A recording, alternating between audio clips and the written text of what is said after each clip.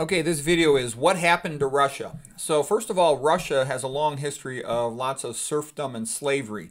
Like, I forget, it was about 90% of people were either serfs or slaves in Russia around 1860 when America was going through a similar problem. But America had a much lower percentage of slaves, okay? And, you know, I know more about slavery than you think. My Irish ancestors were slaves. You know, Rogers isn't even my real name. That's like my family's slave name.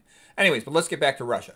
So this is an unequal marriage. The point I'm making with this painting and several others is Russians, the Russian aristocracy, and the few people that had a chance to get education produced a lot of good art.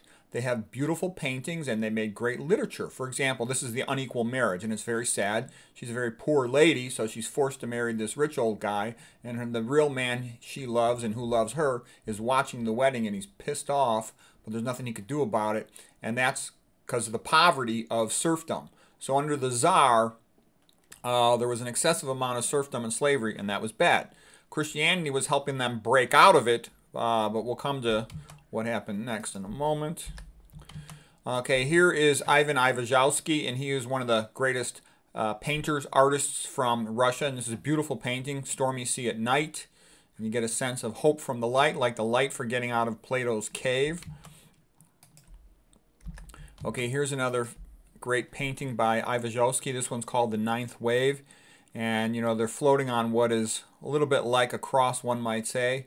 Their hope for salvation and a better life. And just sort of like there's a joyful playfulness in this art, you know, morning in a pine forest with the bear cubs. What I'm saying here is, because if you talk to a lot of people, they will tell you, you know, Russia is just a crap hole, it's a communist, you know, piece of crap, it's never been worth anything. I've talked to Eastern European people and they really hate Russia because of Russia, what Russia did to their countries.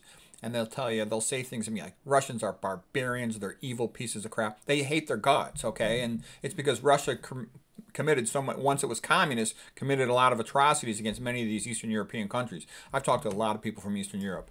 They provide the reality of what the Russian Communist Empire was all about. Here's just a typical Russian painting from the 1800s, early 1900s, you know. This one is Holy Russia by Mikhail Nesterov, and there was that real strong sense of Christianity, and that was, you know, what was best about Russia, okay?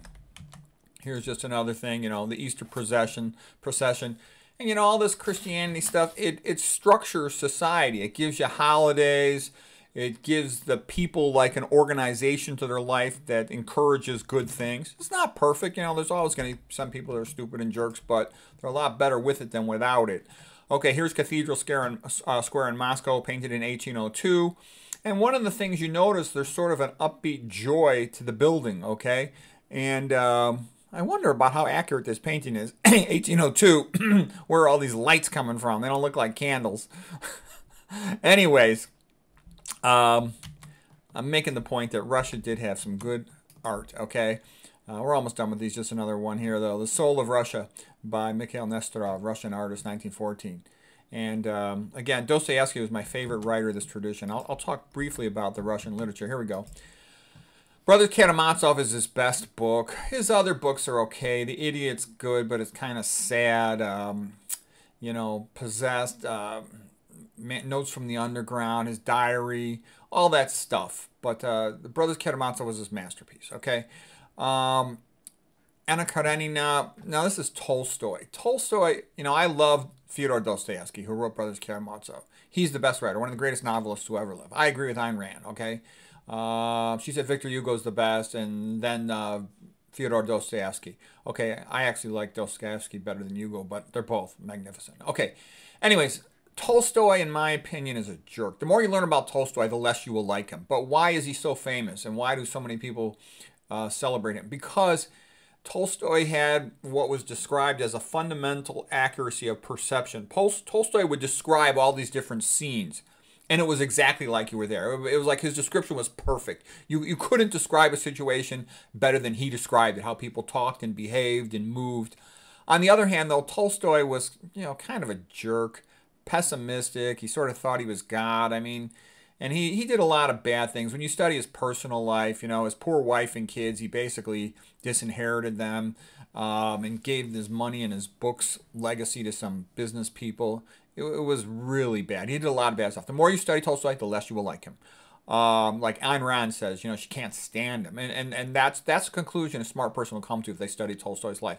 But he still, you know, produced some interesting novels. Let's leave it at that. And there were a lot of other writers, you know, Gogol and other ones. Pushkin was a real entertaining guy. If you study Russian history, you will like Pushkin. Pushkin was funny and clever, and he did a lot of nice things. He got himself in trouble because dating a really pretty woman who was having an affair on him, and then he got in a duel and he died after that, so that was kind of sad and stupid. A man could be really smart in one area and really stupid in another area, like especially academically smart and socially stupid.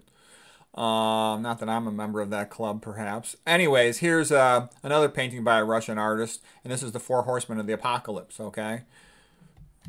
Nice painting, pretty well summarizes that story, but here's what you end up with socialism. It's always like, we're doing this for your own good, and you have to do it, or we're going to kick your butt, okay? There's always a fist in your face, okay? And you don't want that. And here's what happens to the church. After the communists took over in 1917, they burned down over 48,000 churches. The clergy, you know, put into slave labor. Most of the people put into slave labor or concentration camps. You know, the only thing the commies build is prisons, all right? And this is part of the Gulag Archipelago, sort of a network of prisons, okay? So Christians build churches, okay, and they make beautiful art and paintings. Commies build prisons, okay, and concentration camps. That's what they do. No good art came from Russia then. The only thing worth a crap were the books complaining about communism, like Gulag Archipelago by Alexander Solzhenitsyn, you know, his other books like A Day in the Life of Ivan Denisovich, and also books like, you know, Dr. Zhivago by Boris Pasternak. And this would be like typical apartments of the people who were able to live in an apartment in Russia. You know, they're just gray, crap hole, bleak, you know, atheism, life has no meaning, just do as you're told or you'll get your butt kicked. You know, I remember that back in the 1980s when I was a wrestler, with, you know, hanging around with guys who were world and Olympic champions, you know, they would tell me all these stories about their visits to Russia, competing in the Tbilisi tournament and stuff, and how if a guy was really good Russian wrestler, like you know, a national caliber athlete in Russia, you know, he could get an apartment for that. You know, that was so it was a way to escape out of poverty. That's how poor people were. I mean, they lived terrible. Look at those apartments. They look like animal cages, man. All right, and now here is a picture of a lady from, it's a Russian lady, and this is by Eugenie Balakshin. And the reason I'm showing you this is, this reminds me of my wife, okay? She grew up in Poland when it was communist, and, you know, they're so poor, they didn't have a bathroom. They didn't even have electricity. They had an outhouse, okay? You know, while Americans, you know, in the 1970s are living in the so-called modern world with electricity, indoor heat, and all that stuff. They're living, you know, they got an outhouse for a bathroom, okay? Everybody, she said, wanted to go to the United States. It was a land of hope and freedom and prosperity and opportunity. The American dream, okay? You could get some chump to marry you and pay your bills, all right? So anyways, this is kind of what it was like. And she said, you know, you go into class, you have to salute a picture of Lenin. I also know a whole bunch of other people from Eastern European countries, and they all told me the same thing. It was just evil and brutal. People be arrested for being Christian, fired from their jobs for being Christian. It's a total persecution of Christians. And the reason is communism is an evil way to look at life, and it cannot stand the sort of beauty and glory and hope and optimism of Christianity. It doesn't want the people to unite. Remember what religion means, religare, legare, like ligate, to tie together. It brings people together. So communism doesn't want that. Communism wants everybody divided, individual, weak, no free speech, all that stuff. Okay. Okay, now the big thing going around these days is the so-called experts on the subject think that USA is potentially going to go to war with Russia. And they think the whole thing is ridiculous. We should be friends with the Russians. Russians should drift back to Christianity. Okay, Russia's not really that much of a challenge to the United States.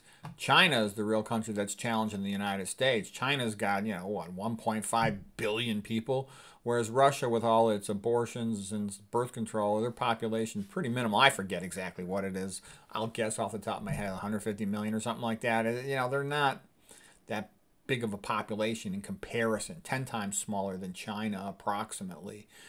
Okay, here's a quote by Ben Franklin. When the constitution of a free society is dissolved, tyranny is erected on its ruins. Okay, here's one quote by G.W. When the freedom of speech is taken away, the people are led like sheep, dumb and silent, to their slaughter. Okay? So I certainly hope we don't end up in a conflict with Russia. That would be stupid waste. I think the whole Ukrainian current conflict is a disgrace. The whole thing is a fake setup. It's just being done to execute the white Christians in Ukraine and therefore take all their land away. Okay, that's the goal of it. You know, when you see that that's what happens, then you can expect that's what it is. And don't be surprised if there ends up being a war between Russia and America. And the goal of it will be to kill off the white Christian men. Because once they're gone, the attitude of the communists, otherwise known as the Democrats, is that there's no one else in the world that has even a remote ballpark chance of stopping them from taking over everything in the world and imposing complete communism on it. Okay? And communism is just modern slavery. That's what it is.